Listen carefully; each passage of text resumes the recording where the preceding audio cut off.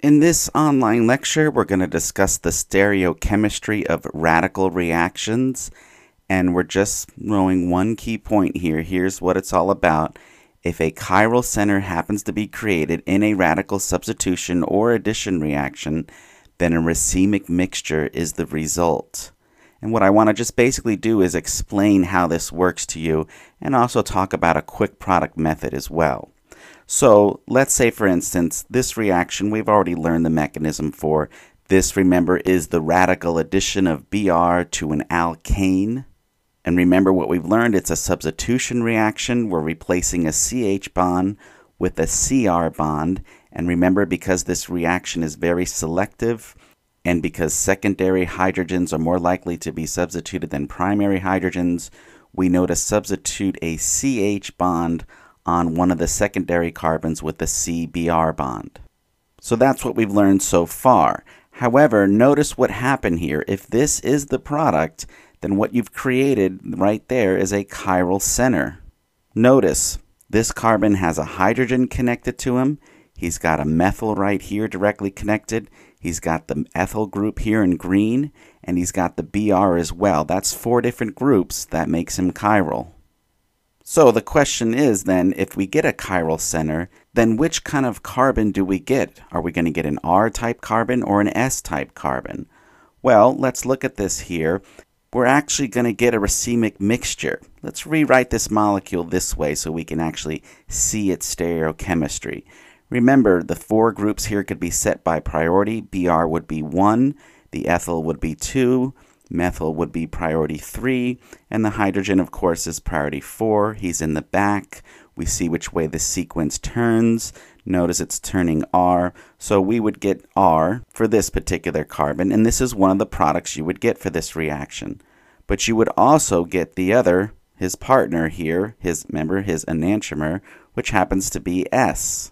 So, going back to our reaction, that means that our product here is we're going to get both the R and S. We're getting a racemic mixture because each one of these products is likely to form evenly. However, let's learn why this is happening this way. To know this, let's go back to the mechanism that we learned for this particular reaction, and let's just focus on the propagation step. Remember, this is what we learned before, that when you have the alkane with the Br radical, then what happens here is this particular electron movement, which gives us this HBr and an alkane radical.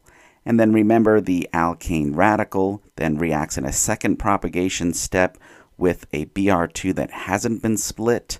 And what we get here is this electron movement, which leads to, of course, this as a result. Remember, when we learned this mechanism, I told you that you should be able to write it out quickly on a piece of paper. That's the level you're working towards. And this is part of the reason why, is so that we can get these concepts quickly without having to go, oh, wait a minute, what happened here? So, back to our explanation here.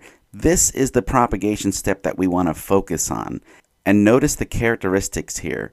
We have the alkane radical with Br2. So going back to our reaction here, let's pretend we immediately got to that step. What would that look like? Well, this would be the particular alkane radical for this molecule. Notice it's a secondary radical. It's more stable than the primary radical. And let's also color code the groups here that are connected to him like this. And let's do this. Let's rewrite him in his stereochemical form, which looks like this. So, with this being our alkane radical, remember in that propagation step, this is when we add the Br2 to the alkane radical. And remember, the arrow movement looks something like this. And remember, at this step is when the C, that carbon right there, makes a connection to that Br. The question is, how does it make the connection to the carbon there? Notice our geometry of our alkane radical. It's actually trigonoplanar. It's flat. Which means when the Br adds to that radical carbon, it could add either from the back or it can add to the front. And remember, when it does add, it creates that chiral center here. And what we're seeing here is that if it adds to the front, you're going to get one type of carbon, let's say the R carbon. And if it adds to the back, you're going to get the other carbon, the S carbon. So, take-home message is, since this carbon is flat and can be attacked from either side, this is why we're getting the racemic mixture that we're getting. However, let's talk about quick product method here. Again, we got to get it done quickly on an exam. Let's talk about your thought process here. So you're on the test, you see this reaction right here, and the first thing that should pop up into your mind is you should say, oh, wait a minute, this looks like a radical reaction. I got the HV light there. I got Br2 and I got an alkane. So this is alkane addition via radical. I know this reaction is a substitution reaction. I'm going to substitute one of the hydrogens with a Br, and not just any hydrogen. I remember that the trend is tertiary, secondary, more than primary, more than methyl. So if we look at this carbon right here, this carbon would have a secondary hydrogen connected to him. So we're going to replace one of his hydrogens with a Br. But we happen to notice that if we do that, we're going to create a chiral center. And let's say, of course, on our exam, we look at our answer choices and we're noticing that they're showing stereochemistry. But we remembered that if we do create a chiral center here, that we're going to get a racemic mixture. We're going to get the Br adding to that carbon, and we're going to get both R and S.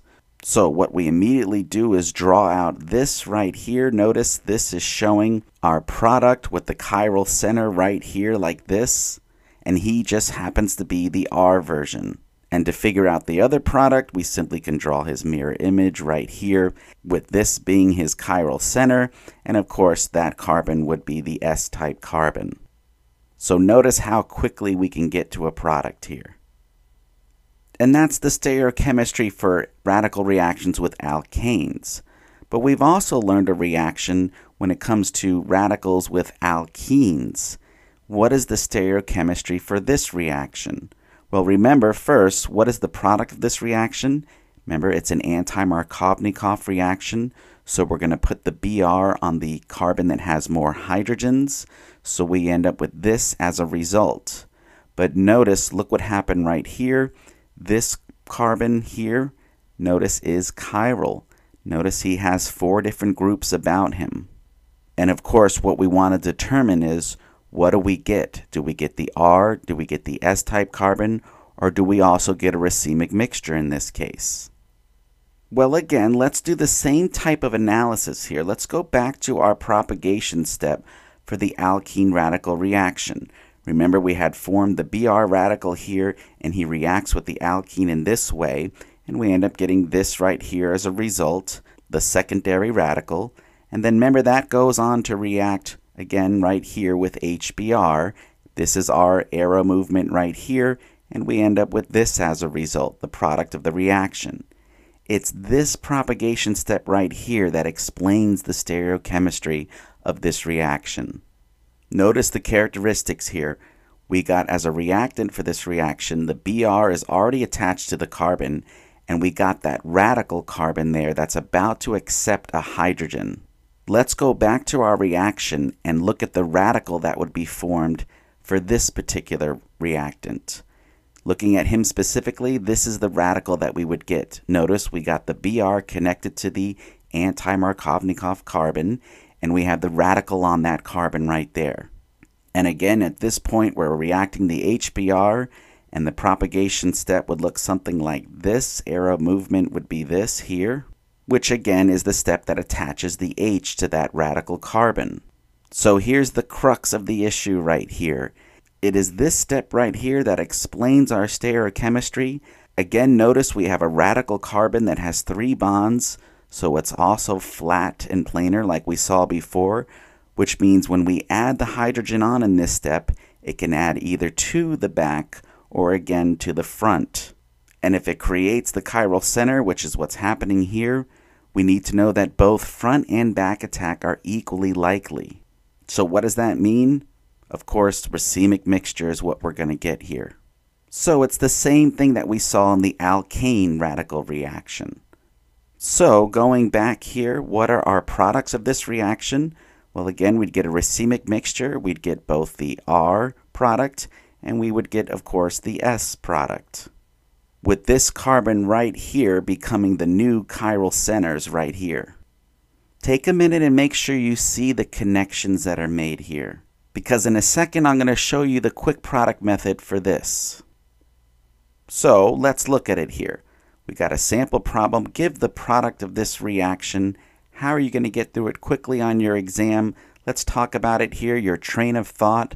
Number one, you see HBr peroxide and an alkene. You know this is some kind of radical reaction. And you remember that when it comes to this, it ends up being an anti-Markovnikov reaction, which means we should decide that first before the stereochemistry. Which carbon is going to get the Br, which carbon is going to get the H. Well, remember, because it's anti-Markovnikov, this carbon right here is going to get the Br, and therefore this carbon right here is going to get the H. Now, that's our quick product method without stereochemistry. But if you are on an exam and you happen to notice that the carbon that you put the H on would become chiral, then you might want to think here, well, what would the stereochemistry be in this case? Well, again, we remember that the radical reactions have racemic mixtures.